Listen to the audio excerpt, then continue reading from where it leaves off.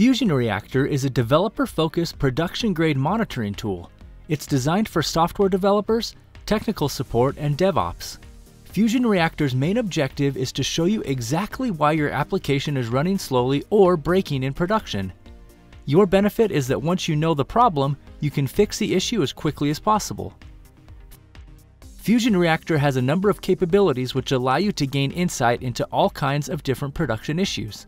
In this video, I'll introduce you to FusionReactor's production debugger, which enables you to interactively debug your application in production with almost zero performance impact and without affecting more than a single thread.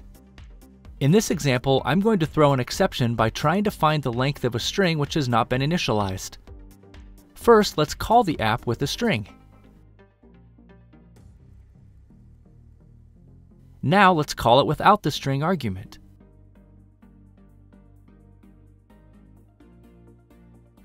You can see that we get a null pointer exception here. Once I've run this, we can see the error in the error history view in FusionReactor. So let's take a look at the error first of all. To do this, we just click on the error link. This brings us into the error tab, and we can see the stack trace that was generated when this error was thrown. The class method where the error occurred is shown at the top of the stack frames. Clicking on this method will instantly decompile it, and FusionReactor highlights the line in the code which actually triggered the null pointer exception. If you click on a line, it's highlighted in red to indicate that a breakpoint has been set. Now let's run the application once again. When we do this, we can see that it doesn't complete and the tab is spinning. When we go back into FusionReactor, we can see the debug icon in the window banner. This denotes that one of our trigger points is fired, and we can intercept it by clicking on the icon. When we click on the debug icon, FusionReactor shows us the thread which generated the breakpoint. Now let's debug it in production by clicking on the debug icon. Now we're shown the IDE-style debugger window, and we can see the actual code where the trigger point fired. It's important to note here that we entered the path to your code repository in FusionReactor.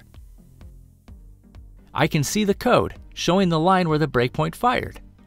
I can see the stack frames at the lower left-hand side of the screen. I can see all the scope variables for any point in the stack.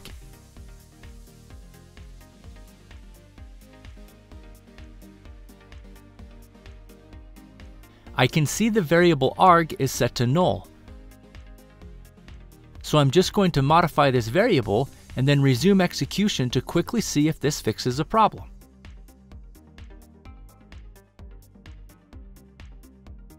When we resume execution, the page runs to completion. There you have it. We debugged our application directly in production. Note that we didn't have to restart, change any code, or redeploy our application. Everything is managed by FusionReactor in the browser. So this was a quick demonstration of FusionReactor's production debugger, which will allow you to debug anything in Java and is available in FR Ultimate and FR Developer editions.